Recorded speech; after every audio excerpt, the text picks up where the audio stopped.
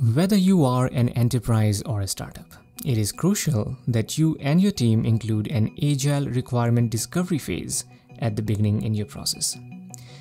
Commonly known as Agile Requirements Envisioning or Product Kickoff, the discovery phase allows stakeholders to come together and create a shared understanding of the overall product or project goals. If done right, Agile Requirements Discovery can help the team mitigate the risks associated with miscommunication and misunderstanding of product requirements. By incorporating feedback early on, your team creates a collaborative vision, a North Star, which ensures that each step your team takes during the product development leads to the same end goal and business benefits that everyone hoped for. Hey friends, welcome back to the channel. If you're new here, my name is Vibhor. I am an Agile Leadership and Transformation Coach based in Toronto, Canada. And on this channel, we explore the strategies, tools, and tutorials that help us become more productive as Scrum Masters and Agile coaches. In this video, we are going to be talking about 5 best practices for Agile Requirements Discovery that I used as an Agile coach to help my product teams get started on the right foot.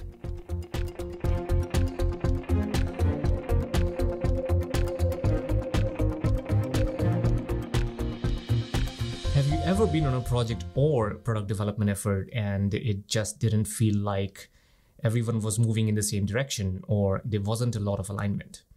You didn't understand why you were building what you were building, or people were arguing why this feature is more important than that feature. And worse yet, when the final product comes out, the response that you get from the customer is, that's not exactly what we intended.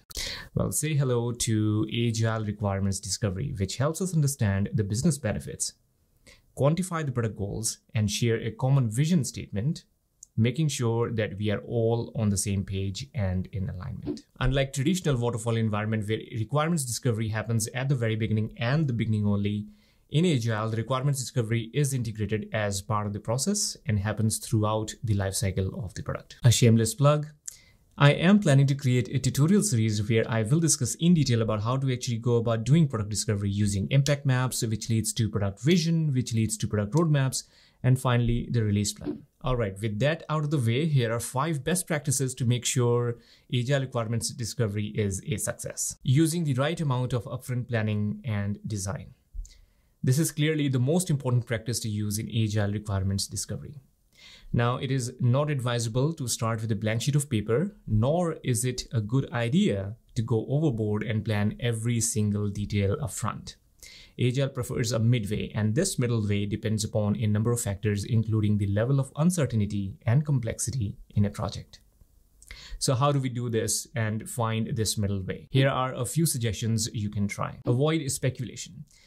That's right. Try not to make decisions based on assumptions. Unless it is absolutely unavoidable, defer assumption-based decisions as much as you can. This brings us to the next suggestion, which is make use of the last responsible moment. Last responsible moment refers to the strategy of not making premature decisions, but instead delaying commitment, keeping important and irreversible decisions open until cost of not making a decision becomes greater than the cost of making a decision. With that said, the third suggestion is not to try to reinvent the wheel.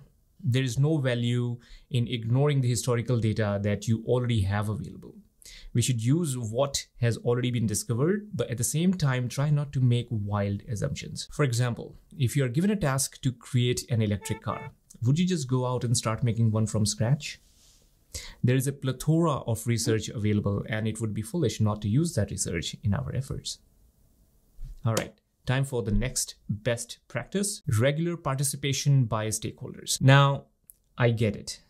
Agile product owner plays an important role and holds the accountability for the overall success and failure of the project from the business point of view, which makes the product owner the key decision maker for product or project requirements. This makes people, and particularly members of the team, assume that product owner is the only person they should talk to or are allowed to talk to, which definitely is not the case. This might work really well in small project settings. However, when it comes to huge complex products or projects, the communication funnel created by the product owner may act as a bottleneck, slowing the whole team down. For these reasons, stakeholders should actively participate in discovery sessions so team can ask clarifying questions and listen to the answers directly from the horse's mouth, and repeat asking questions if things are not clear. This back and forth Q&A provides the team valuable insight into stakeholders' needs. Keep in mind that the team should never bypass the product owner, and all the stakeholder discussions must be done keeping the product owner in loop. In fact, I suggest that product owners must facilitate these sessions for the best outcome. Next, finish the cake bite by bite. If we think of the overall vision of the product as a huge cake, then the team should focus on finishing the cake one bite at a time. Thinking of gobbling the whole cake in one go is not a good idea. Working on short-term milestones or MVPs will not only help in demonstrating quick progress, but also the chunks of value returned as quickly as possible. Needs and wants. Now, at first glance, the difference between wants and needs might seem obvious. Wants are the things that you want to have, needs are the things that you need to have. But it's not as simple as that. Think about going to an airport. Now, buying duty-free chocolates and champagne, although very attractive, and I mean very attractive, is still a want, which in most cases can be done without. But taking a flight from New York to LA is a need, without which a trip to New York airport really doesn't make any sense. Needs are associated with the problems, the problem which the product needs to solve for the end user. Now, in a typical requirement discovery session, most of what you hear from the stakeholders are actually wants and not needs. A good practice, therefore, is to dig a little deeper to get to the root cause of the problem to be solved. Now, there are several tools to help you do just that, but my favorite is 5 whys. The idea of needs over wants ties really nicely to the Agile principle of simplicity, which is also the 5th and the final best practice of Agile Requirements Discovery. Simplicity simply means limiting the solution to what is just barely good enough to solve a problem. Going far beyond the optimum point of users' needs to develop a solution will not only increase the scope and complexity of the development effort, but beyond this point, adding additional features has diminishing value. It is a good practice to start with the simplest and the most basic solution possible, and then add to it incrementally and iteratively, only to the extent that it adds value to the user. So there you have it. Before you go, here's a quick shout out to Marcelo for translating the subtitles of 6 communication tips for Scrum Masters video into Brazilian Portuguese. On behalf of the Brazilian Agile community, I would like to say thank you, Marcelo. That means a lot.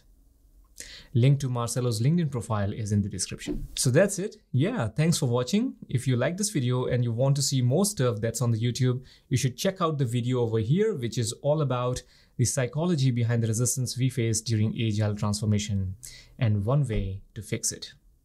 Thank you so much for watching, and I will see you in the next video. Bye-bye.